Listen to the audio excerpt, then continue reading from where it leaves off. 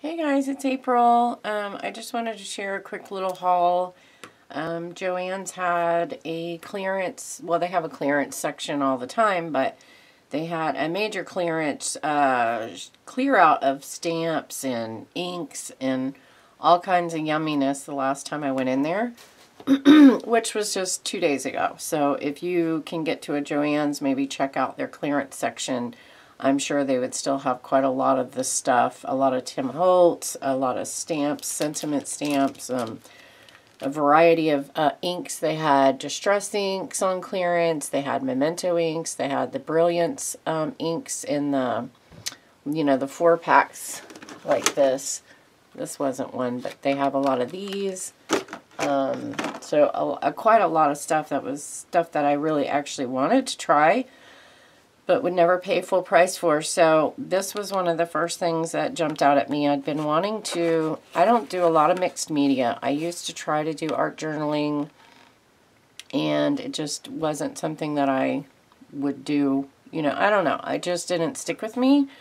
So, but I do like doing some canvas work and things like that. So this is the Distress Crackle, kit that gives you everything you need for it. So I just thought, okay, I'm going to definitely try this. My friend on Vix Crafts TV, her YouTube channel, she's just a master at everything vintage and shabby chic, and she does her own crackle technique, which I'm sure I could probably attempt to do, but I figured, okay, this is already made, I'll try this. So I picked that up for $6.97. I can't tell you what the regular prices were, but I figure that's not bad for 3 jars. And then some of the sentiment stamps were just so funny. I really don't remember ever seeing these. So these are by Hampton Art. Let me zoom out a little bit. Sorry, I have the glare. Wrong way.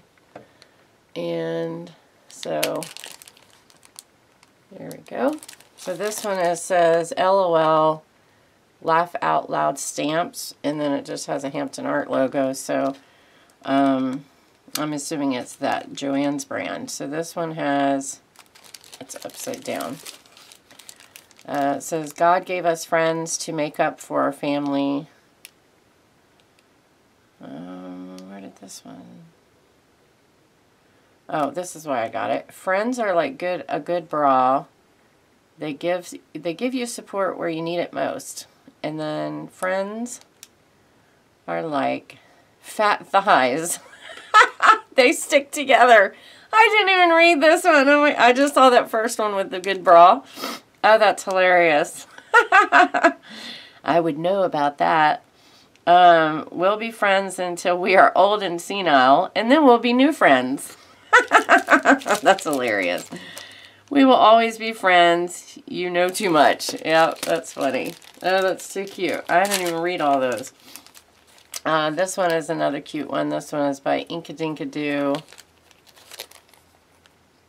And it looks like it was some quotes taken from kids. So the one that I got it for, a lot of these are cute, but the first one that popped out at me, and these are $4.97, by the way, all the stamp sets. It says, if you're feeling blue, try painting yourself a different color, by Hannah, who's age 8. And then this one says, let's see. Sorry, I can't see what the top of it says. Super funny, though. I just love what kids say. They're just so innocent and just honest and straight up about things. We should listen to them more, right? Okay, what does that say? You'll, maybe. Come on. Okay, all you need in life is a friend who has chocolate. That's from an 11-year-old, Sophia. She's learning. Happy birthday. How many fingers are you? That was a 4-year-old. That's cute. Getting married means sharing your toys. And it just says, child at a wedding. It says, you make me smile all over my face. I love that one. That's age 5. And then count your rainbows, not your thunderstorms. A very wise young lady at age 12, Alyssa. I thought that was super cute. And then another one of the LOL. It says, you are officially old.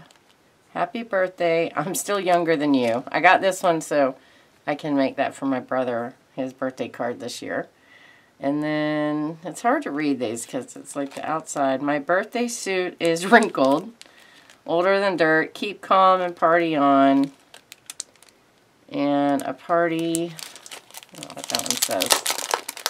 This one is just a birthday. A party without cake is just a meeting. Yeah.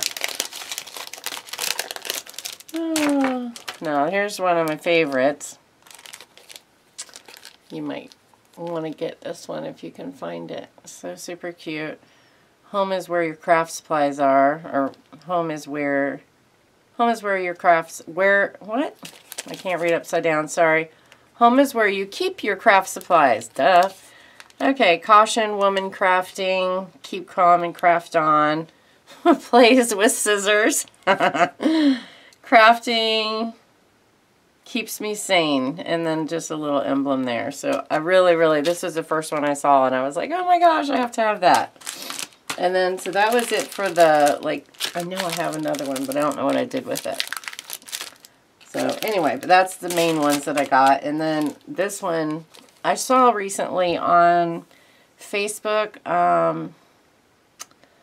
Gosh, I can't think of her group name, but I watch her, Stacy. She has a YouTube channel and she runs a stamp supply company. And she just showed some stamps that she's ordered from Germany, I believe. And they're by Imagine Stamps, I believe is the company name.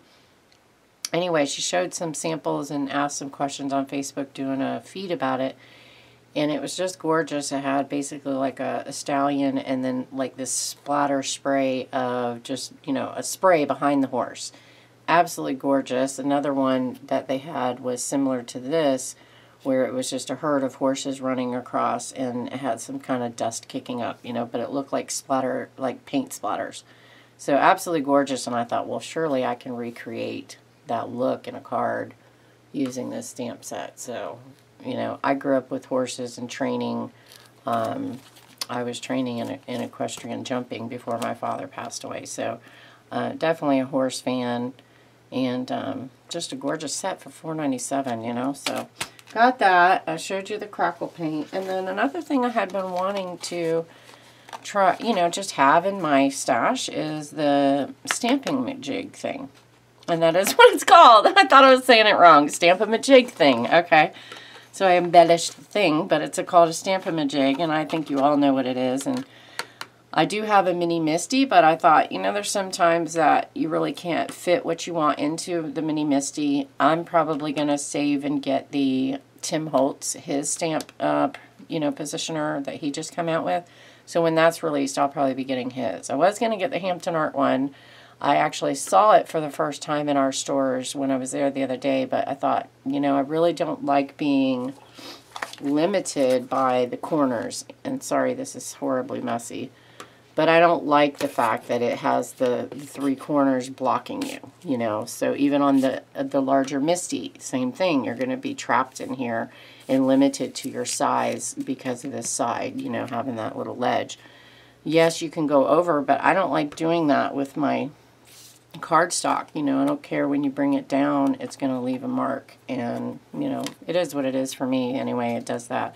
So with the Tim Holtz one, however, I noticed, you know, his platform is going to be straight across and you have the thickness and you have everything that's going to be in the glass or the attachment you bring down to give you. You don't have to swip out, you know, the foam pad. You don't have to do all that. It's just, you know, which way do you want to do it, and take your top and flip it over to what resistance you need for this type of stamp you're using.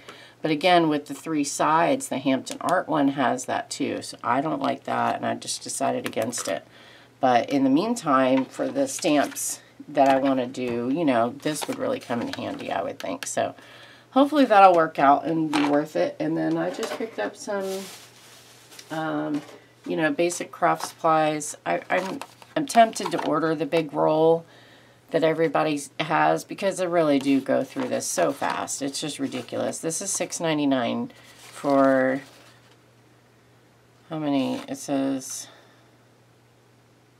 I don't know how much it is.